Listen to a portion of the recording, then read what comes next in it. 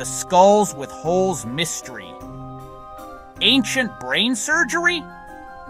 Bro, imagine living 7,000 years ago. No hospitals, no medicine, but people were out here doing brain surgery like it was nothing. Archaeologists keep finding ancient skulls with perfect round holes drilled into them. Not smashed, not cracked. Clean-cut circles like someone used a tool with insane precision.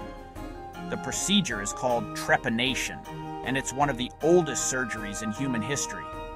But here's the crazy part. A lot of these skulls show signs of healing, meaning the patient survived having their head drilled open thousands of years before anesthesia existed. Some were warriors, maybe treated for head injuries. Some were spiritual. Maybe they believed the hole released evil spirits. And in some cultures, they even wore the removed skull pieces as talismans. But the biggest mind-bender? Skulls like these have been found in Peru, Russia, Greece, Africa, literally everywhere. Different cultures, different eras, no contact, yet all performing the same advanced surgery. So, who taught them? How did they know where to cut without killing the person? And why were ancient humans so obsessed with this?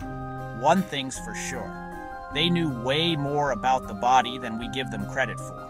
Hit like and subscribe for more ancient mysteries your teacher never told you, G.